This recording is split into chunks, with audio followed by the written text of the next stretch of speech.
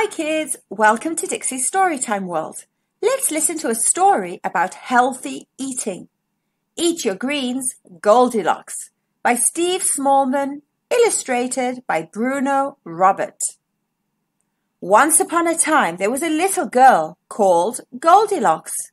She had big blue eyes, curly golden hair, and a very bad temper.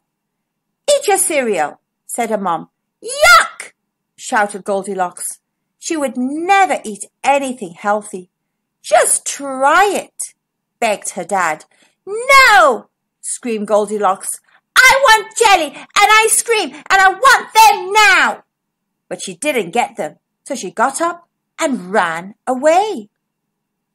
Goldilocks ran through the forest. Before long she was lost and tired, and her tummy was rumbling. She wished she'd eaten breakfast. Then she smelt something yummy.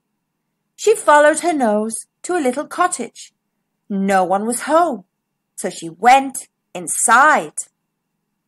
Phew, I need to sit down, said Goldilocks.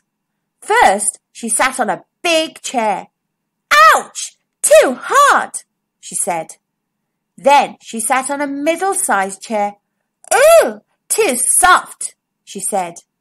Then she sat on a little chair. Ah, just right, she said. Then, eek! As the little chair fell to pieces, she landed bump on the floor. Sitting up, she smelled the yummy smell again. It was coming from the next room. On the table were 3 bowls of porridge. Oh, not poopy gloopy porridge, moaned Goldilocks. But her tummy grumbled so loudly that she decided to try it. First, she tried the big bowl. Ouch! Too hot, she said, and threw it on the floor.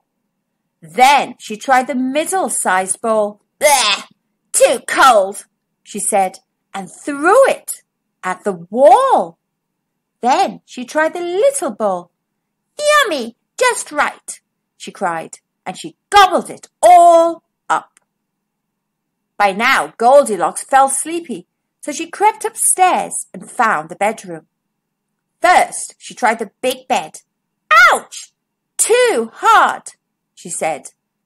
Then she tried the middle-sized bed. Ooh, too soft, she said.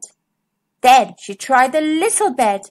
Ah, just right, she sighed, and she fell fast asleep. While Goldilocks slept, 3 bears came in. Big Daddy Bear, middle-sized Mummy Bear, and little Baby Bear.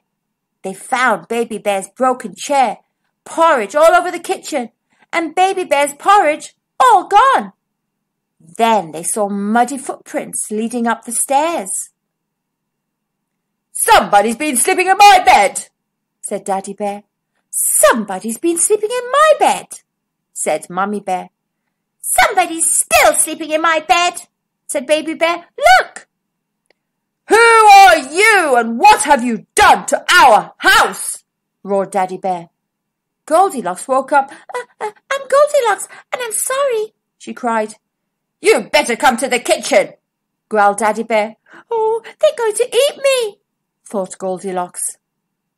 First, Daddy Bear made Goldilocks mend the chair. Time for a snack, said Mummy Bear. Oh, they're going to eat me, thought Goldilocks. But Mummy Bear handed Goldilocks a banana and a glass of milk. Goldilocks ate the banana and drank the milk. Yummy! Then Mummy Bear made Goldilocks clean up the porridge. Time for lunch, said Daddy Bear. Oh, they're going to eat me, thought Goldilocks. But Daddy Bear handed her a bowl of soup and a slice of bread. Goldilocks ate the soup and bread. Yummy! When Goldilocks had washed the stairs and made the beds, Daddy Bear said, Time for dinner. Please don't eat me, cried Goldilocks. We don't want to eat you, said Daddy Bear. We only eat nice healthy food. Mummy Bear put a chicken casserole and a bowl of steaming vegetables on the table. Goldilocks was so hungry after all the work that she helped herself to a huge portion and ate it all up. Scrummy! After dinner, the bears walked Goldilocks home. On the way, they picked some blackberries. "These would be lovely with jelly and ice cream," Baby Bear said. "You eat jelly and ice cream?" gasped Goldilocks in surprise. "Of course, but only as a treat," said Baby Bear. "Never for breakfast."